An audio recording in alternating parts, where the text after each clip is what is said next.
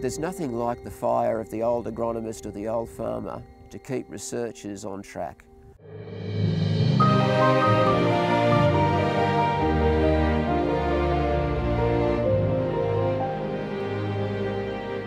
There's a tendency for us to walk into a paddock or approach a need in production agriculture or environmental management and look at it with a classic reductionist view.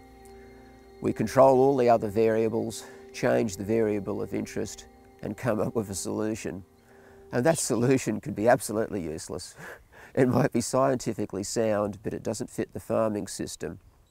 The specific example I'm thinking of is an extreme example. A consultant had seen that this particular paddock was extremely acidic and needed lime. And the farmer had limed for his lucerne, but the lucerne was awful. They showed me the soil test. The farmer hadn't actually seen, nor had the consultant, that the electrical conductivity was 4 decisiemens per metre. The site was not only acidic, it was extremely saline. But salinity wasn't the flavour of the month or the year, and so they'd missed what was the primary limitation to growth. So just because a paddock might be acidic or phosphorus deficient doesn't mean that you shouldn't look at the other factors limiting plant growth. It could be that something else in that soil test is far more serious. And even then, so what if a paddock's acidic? Take the example of a southwest facing slope on rocky ground. It's probably not got a great productive potential. It might be better, rather than to lime it, to simply use it as a microlina pasture, a native pasture that will provide feed for stock all year round, and we don't have to worry about liming, because liming will probably never pay for itself in that sort of circumstance.